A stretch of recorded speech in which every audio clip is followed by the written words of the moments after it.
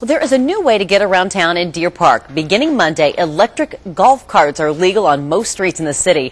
KXLY4's Sally Showman spent the evening in Deer Park. She is live tonight in Liberty Lake, where golf carts are also legal on the road. Sally?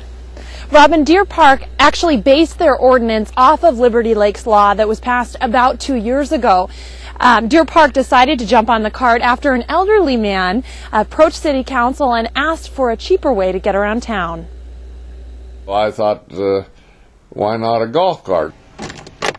Although Dwayne Golden retired in the middle of Deer Park, the streets outside his house might start looking like a country club soon enough. I got to thinking, well, why not let's make them legal? It was Golden's idea. To me it makes sense, why not? To legalize the carts on all Deer Park streets except the main drags. Just to make short runs, it'll save on gasoline.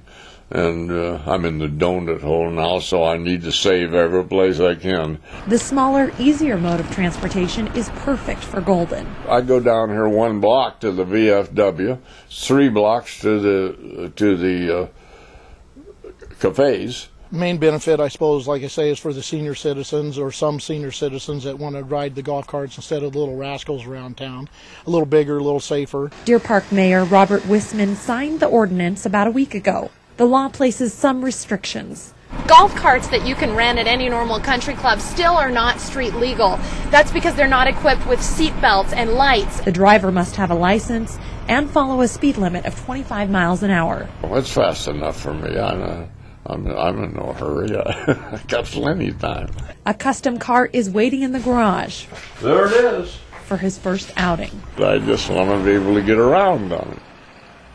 There are 2 streets in Deer Park that the golf carts cannot ride on, and those streets are Main Street and Crawford Avenue. As for if there'll be streets flooded with golf carts, a lot of people in town say probably not. I talked to someone at the golf course that says they only know of 5 people in town who have street-ready golf carts.